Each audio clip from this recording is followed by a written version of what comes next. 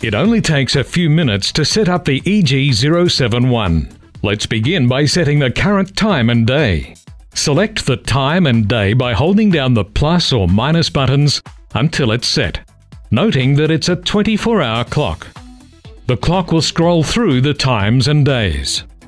Keep an eye on the number at the bottom of the screen. The days of the week are at the bottom of the screen, with Monday being 1 and Sunday 7. Once you've reached your selected time, you can move on to the next step. Now, set a schedule, starting with the on time. The example we will use in this video is 7 AM. Press the program button until the on time flashes. Using the plus or minus buttons, scroll through until 7 o'clock is shown. Remembering, this is a 24-hour clock.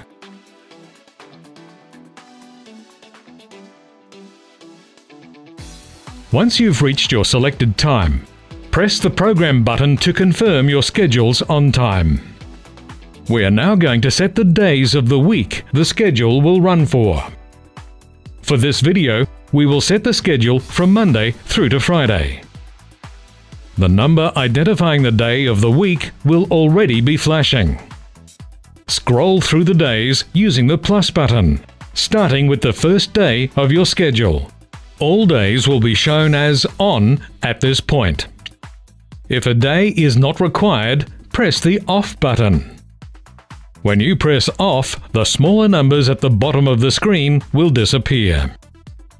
Then, press the program button again to confirm the operating days, and the number identifying the day will stop flashing, and the days that are scheduled will be shown at the bottom of the screen. Once the days are set, we can now schedule an off time.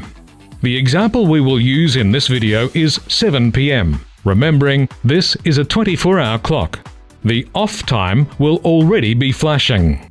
Press the plus or minus buttons until your required time is selected. Once you've reached your selected time, press the program button again to confirm the off, and the programming is now complete. Return to the home screen by holding down the program button. Here are some tips if you wish to review your schedule.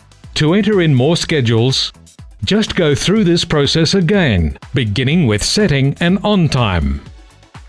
To check your settings at any time, press the program key repeatedly. This will display your schedule's start time, active days, and the off time, in that order. And there'll be times you want to manually override. That's easy too. Press the on-off button.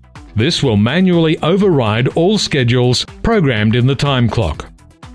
The on-off displayed on the screen will start flashing. Then either press override on or press again for off to manually turn on or turn off the output the time switch circuit is controlling. There will be instances where the off time needs to be programmed first, then the on time, and then the days, in that order. For example, you may have a 7-day week program for car park lights starting at 11 PM or 2300 hours and finishing at 6 AM. Begin by setting up your current time and date as shown in Section 1. Press the program button and the on program setting will appear. To change it to off, simply press the on-off button. The off program will now appear on the screen and will be ready to be set. Program the rest of the schedule as you would normally by setting the off time first, the days for which the schedule will run, and the on time in that order.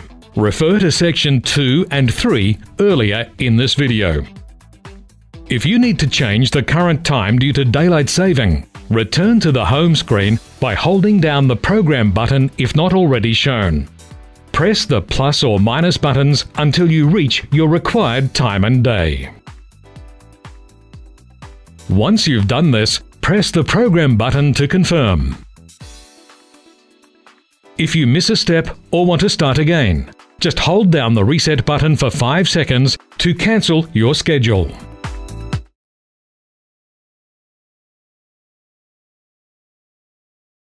Hager recommends that a contactor switch be used in conjunction with the EG071.